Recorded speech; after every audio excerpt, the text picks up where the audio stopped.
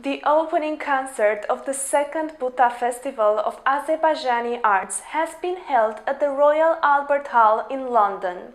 The attendees of the gala concert organized by Buta Arts Center heard masterpieces of Azerbaijani famous composers including Uzeyir Hajibeyli, Fikrat Amirov, Isfar Sarabsky, Zoltan Hajibayov, Azar Zayev and Farhad Badalbayli, as well as unforgettable performances by jazzman Shahin Novrasli and world-known tenor Andrea Bocelli. The main goal of the festival, which ran for 5 months under the slogan Azerbai Wow, was to promote Azerbaijani arts and culture internationally.